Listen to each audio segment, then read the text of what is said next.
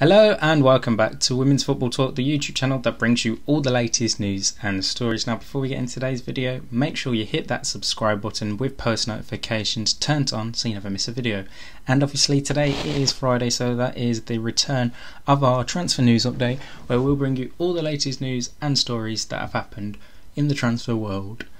So let's start off with Manchester City, who've had a busy last 7 days. They've made 3 signings over this past week, all players coming from the Spanish League, coming over here to play in the WSL. So we have Dana Castellanos, who joins on a 3-year deal, Leila Ouahabi, who also joins Manchester City on a 2-year deal, and then Leila Alexandri on a 3-year deal as well. So they are 3 pieces of transfer that Manchester City have done.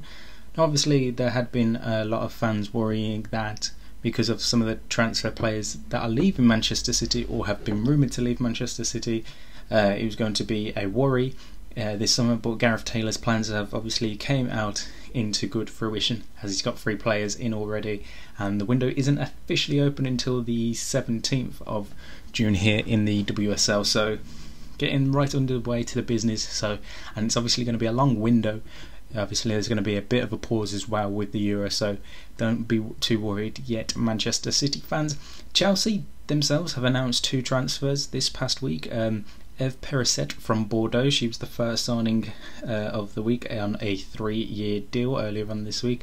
And then today on Friday morning, Kadisha Buchanan, Champions League winner and Ligue 1 winner with Lyon this past season, has also signed on a 3-year deal until 2025. So a good bit of early business for Emma Hayes' side as they look to build on last season's success of winning the FA Cup and the WSL, and hopefully going better in Europe. Elsewhere, Sarah de Brits has joined Lyon from PSG on a 3-year deal. De Brits' contract is set to come to an end at the end of this month at PSG, so it will be a free transfer. Atletico Madrid have signed Irene Guerrero from Levante on a 3-year deal. So again, Guerrero, another player whose contract was coming to an end at the end of this month, is joining Atletico Madrid. Bayern Munich have announced that Jana Domjanovic has signed a new deal to remain at Bayern Munich until 2025. Again, good deal for the runners-up this season in the Bundesliga as they look to close the gap to Wolfsburg this past season. Barcelona have announced 3 deals this past week. Leila Cadena, who had spent last season on loan at AC Milan, has signed a new 2-year deal to remain with the club until 2024.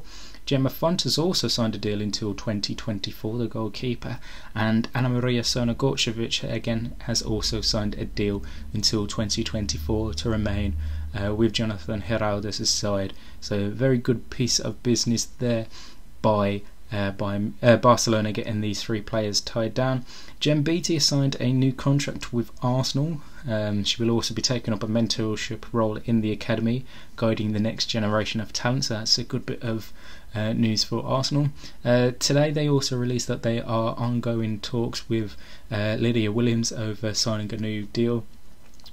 She would be a free agent if she was to not sign with Arsenal this summer. So again, this is one that could literally take right up until the start of the season, or even past it when the deadline comes, because obviously it's not something they need to get done and dusted quickly, with the likes of Manuela Zinsberger and Franz Stenson already at the club. So it's not something too worrying to press on about for Jonas Ardeval and co. So yeah, they are the transfer news of this past week. And obviously anything else that happens past today, midday, will be reported on next week's show. But make sure you are following us on Twitter and Instagram. Links to both in the top line of the description, so you never miss out on a video and keep up to date with all the news that happens in the world of transfers. And until then, we will see you next time.